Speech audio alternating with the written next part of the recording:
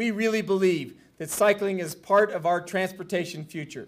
When we put together our transportation panel, we want to really focus on how we can do the things necessary to encourage people to ride. We know that Bicycle Colorado has been a big part of it with their separate campaigns that really make sure our highways are safe, our byways, our streets are safe, and that we're doing all we can to encourage people to take the bicycle path instead of the highway.